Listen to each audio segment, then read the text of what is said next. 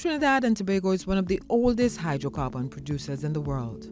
According to the Ministry of Energy and Energy Industries, the first oil well in this country was drilled in 1857 by the Merrimack Company.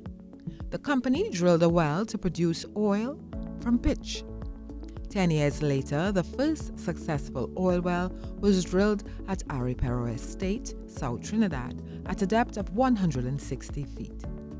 This history and the fact that the energy sector remains a cornerstone of our economy as, according to PricewaterhouseCoopers 2024 TNT Energy Sector Update, the export of petroleum products, and petrochemicals account for nearly 80% of Trinidad and Tobago's export revenues. These facts make it almost an imperative to have some understanding of the energy sector. The energy industry is made up of three main sectors: upstream, midstream, and downstream. Upstream operators are companies like BP, De Novo, Heritage Petroleum Company Limited, Shell Trinidad and Tobago Limited, and Woodside Energy Limited.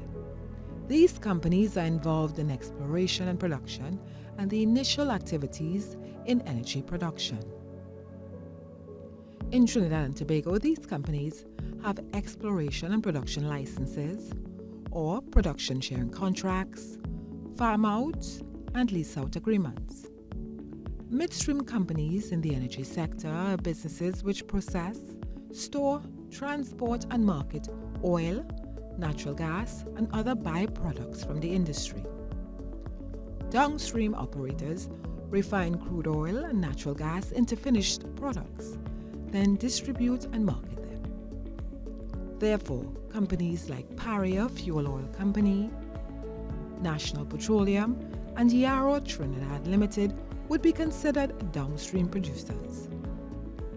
I am Terry Brown Campbell, and this is Evolving Energy.